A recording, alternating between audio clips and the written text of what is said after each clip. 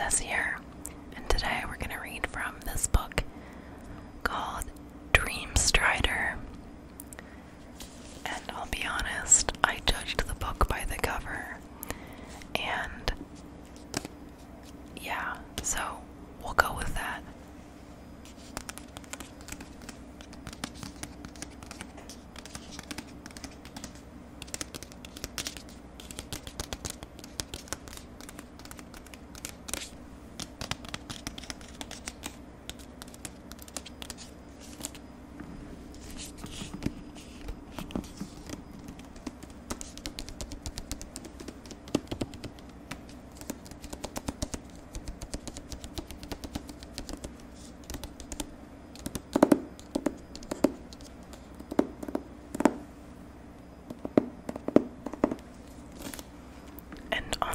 It says, I call myself a Dreamstrider because there are no other Dreamstriders to protest. And I love this tale going on back here. It's beautiful. Although I'm a little bit scared of most reptiles, so it's a weird thing. But hey. It's the aesthetic, I guess, that vibes. Alright.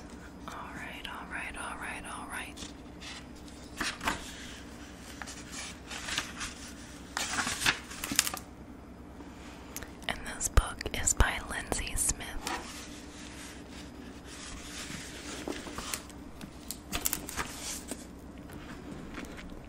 Prologue.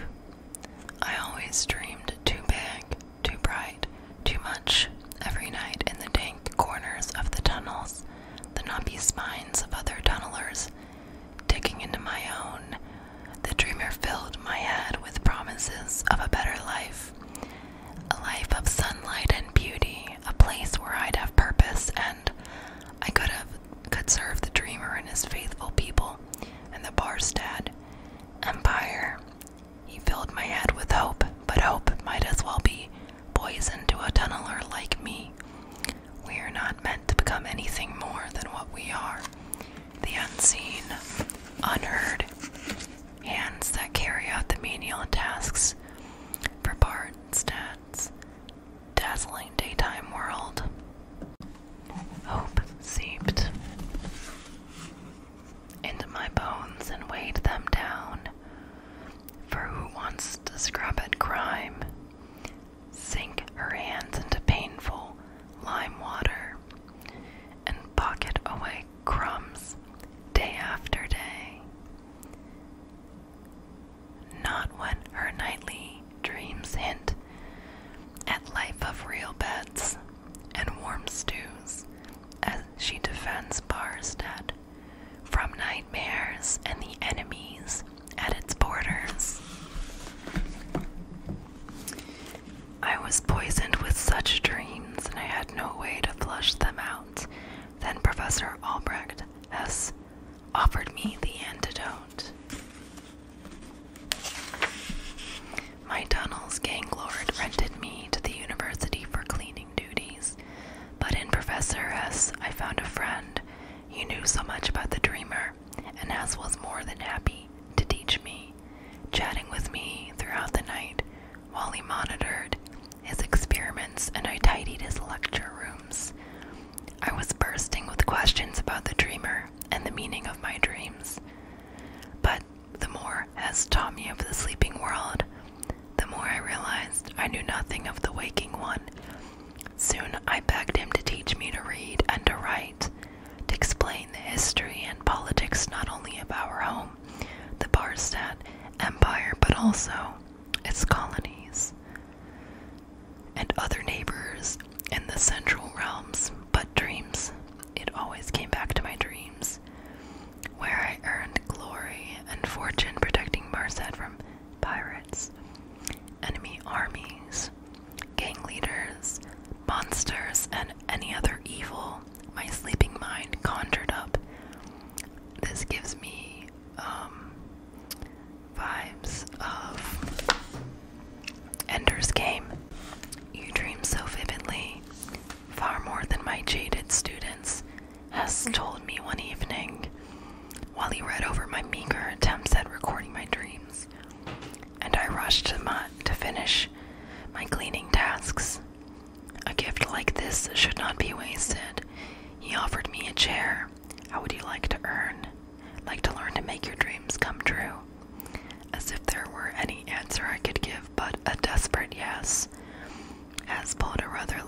red leather journal from his desk drawer and sketched a girl sleeping in a city.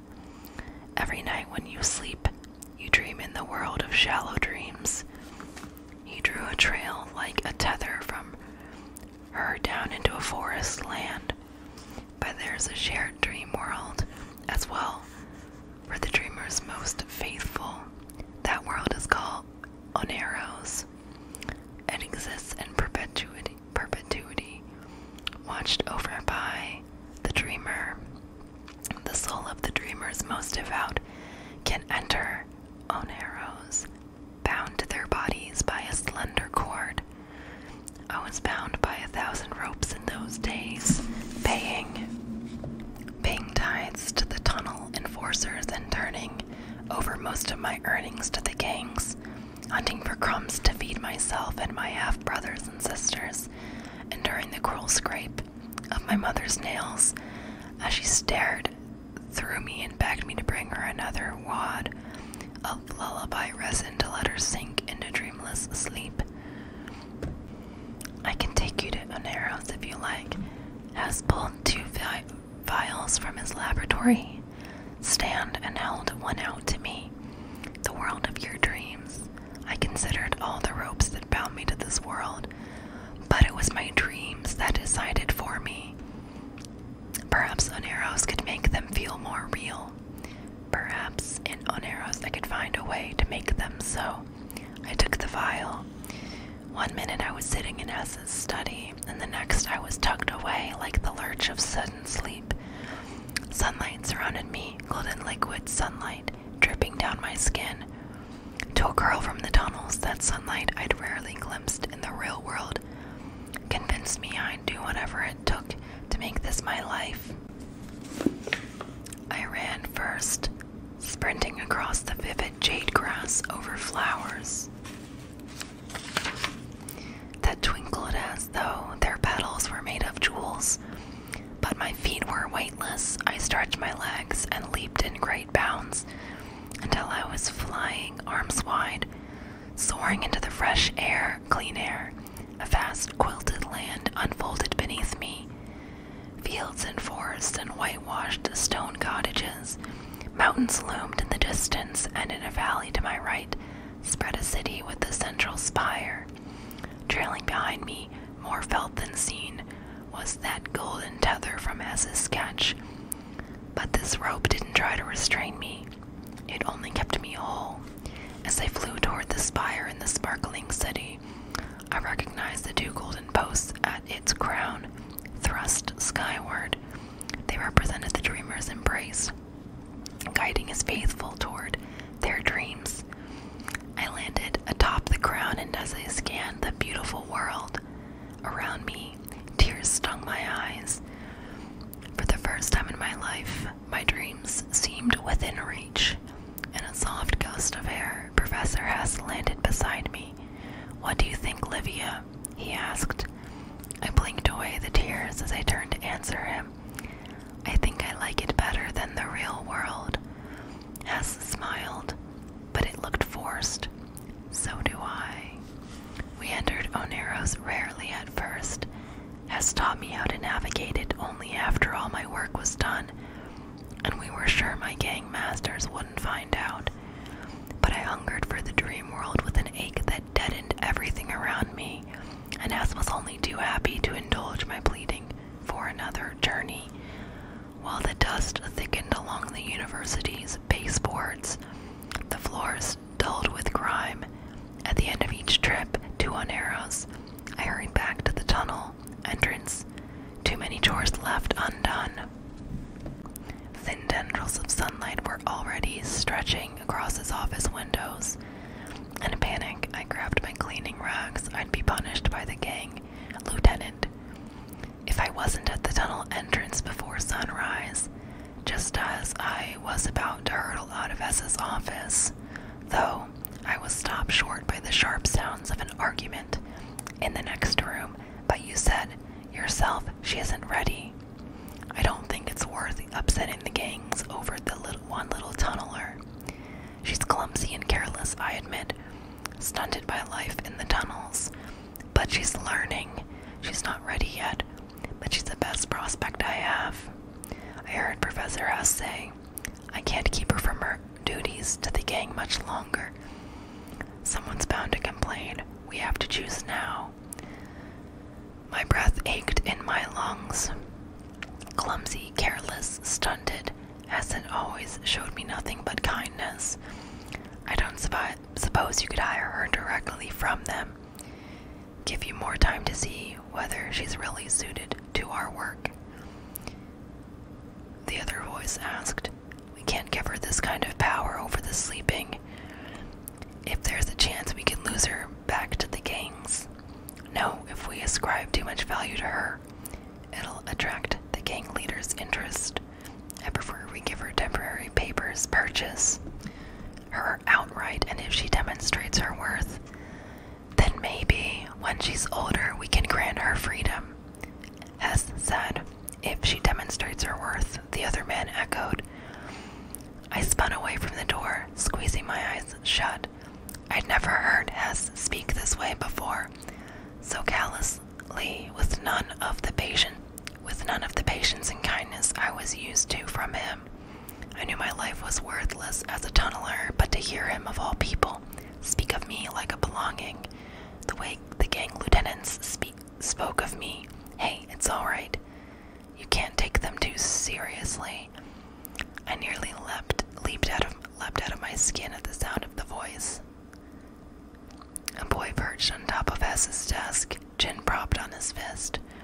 He was only a few years older than me, dressed in the impeccable suit of a young aristocrat, but with a wry smile that belied his formal clothes. I'm Brant, he said, looking me right in the eye. Dark blonde hair thatched his tawny face, hanging into his eyes without diminishing their intensity. I forced myself to look away. I'm not supposed to be talking to you. I shrank back from him, pressing against the wooden door. Brant hopped off the table and stepped toward me. He moved with an ease I could only dream of. Confident and unhurried. It's okay, I know all about you. Your secret's safe. Hess says you're an incredible dreamer. He held out one hand to me. Then he can barely keep up with you in the dream world. I started to reach for Brant's hand, then thought better of it, and pulled myself to my feet. You've been to Oneros too? Are you kidding? I'm no good at dreams. My skills lie elsewhere. Brant plucked a piece of parchment off Hess's desk and began folding it as he talked.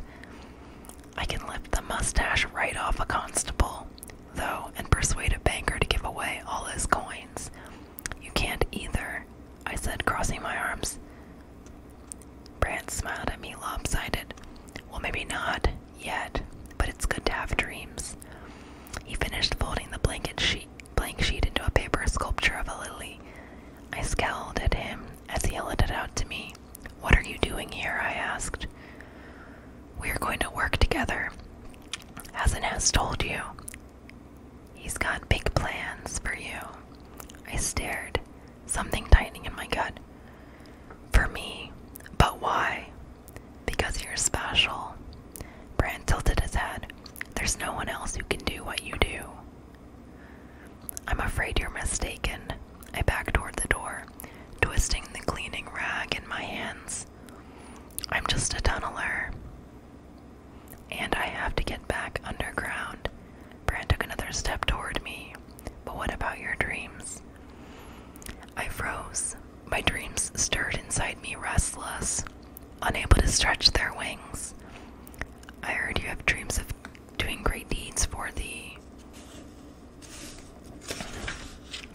Dreamer in Barstadt, Brant said. I turned around to face him. Is it true? His expression softened, open, and warm. Because I don't dream like that, but I'd love to hear about them. For all his ease, the tunneler in me was suspicious. I didn't survive in the tunnels without suspicion in my bones. Why? What can you give me in exchange? He tilted his head. Well, I can show you what you need to know about the ministry. The ministry, I asked.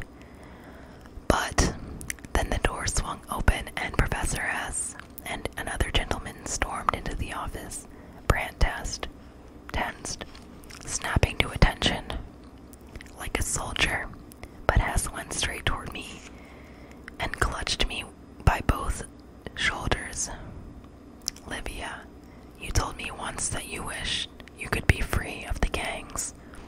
As his face tightened as he studied me. Is that still what you want?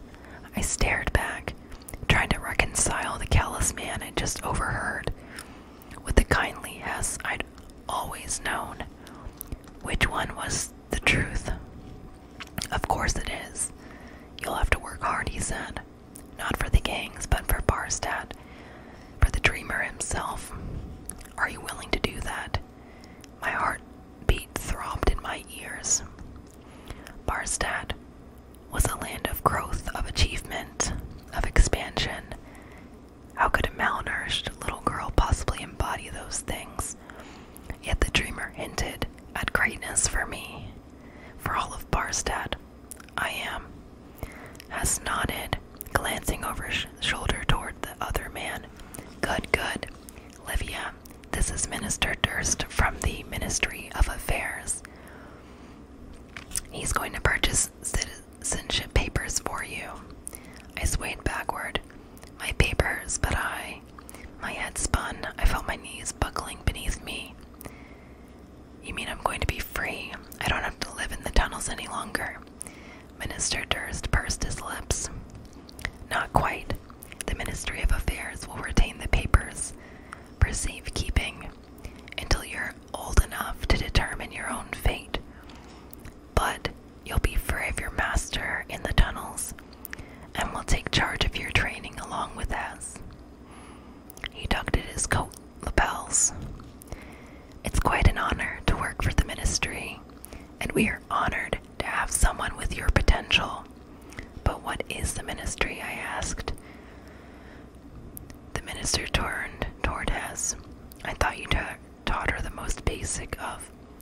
We're the Emperor's secret police, Brand said. Words spilled from him eagerly. We keep tabs on the aristocrats and the gangs. Disrupt criminal activities, conduct spy work abroad. I mean, I haven't done any of that yet. We can learn together. Spy work. But if Hess thought I was clumsy, slow-witted, daft, I'm not sure I'm cut out to be a spy. Hess snorted. Don't be foolish, child. What you offer is somewhat different. Brand stepped forward. Anyone can be a spy, he said. But no one can use the dream world like you can. What you're going to do is something much better than basic spy work. No, I'm afraid you're all mistaken. I'm just a tunneler. And I really need to return. I looked down, face burning, and found the crumpled lily in my hand. As his grip eased on my shoulders. But Livia, you can be so much more. I'm going to teach you how.